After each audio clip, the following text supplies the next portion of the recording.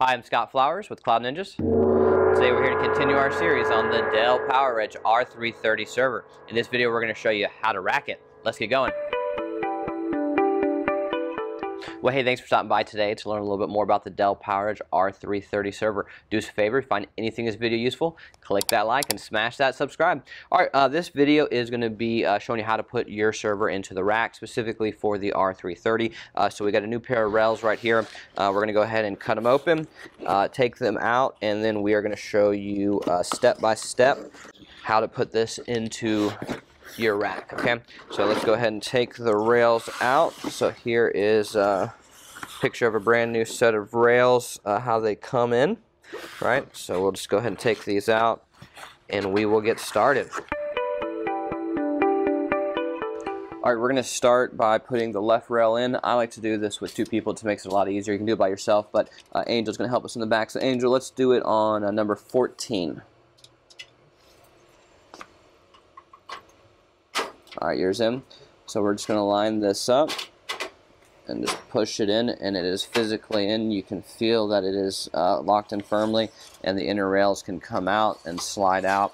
And we'll show you when we put the right one on. There's a button over here that's important to be able to move the inner rails in and out. Now if I wanted to remove this rail, there's a blue button right here that we would just simply pull out and it would release it, and now we can take it back out. So we'll go ahead and reinstall it on 14. And now we'll do the right rail. Alright, so now we're going to go ahead and do the right rail. So simply make sure that the part that says right is facing up. So we're going to do the same exact one. So we're going to do 14 again, Angel. So you get it locked in. Come in here.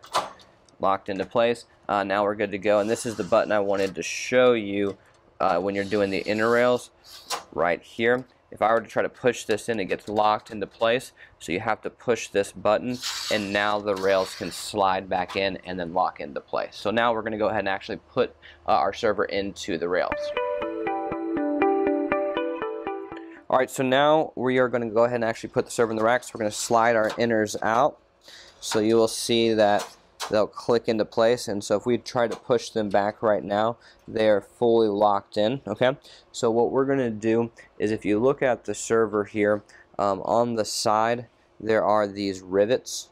Okay, there's 4 of them, so essentially there's carved out notches here, so we're going to want to go 4 back. We're going to put the last one in, and then we're going to kind of hinge it down almost and lock it into place. So let's go ahead and do this together, Angel. So let's go to this one and put them in.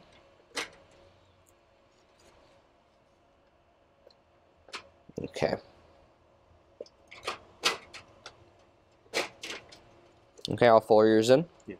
Alright, so right now it's physically in, but if we wanted to push it back, you'll see it won't go back. So this is where we have to push these 2 buttons on the side. There we go. Now it'll actually slide back and lock into place. And if I try to pull it back out, it's locked as a whole in there, and it's firmly into the rack. So that's how you rack your R330 server. If you're looking to get any custom built servers yourself, Dell, HPE, Supermicro, we'd love the opportunity. We build used and new. Please email us at sales@cloudninjas.com. That's sales@cloudninjas.com. Thanks for stopping by, guys.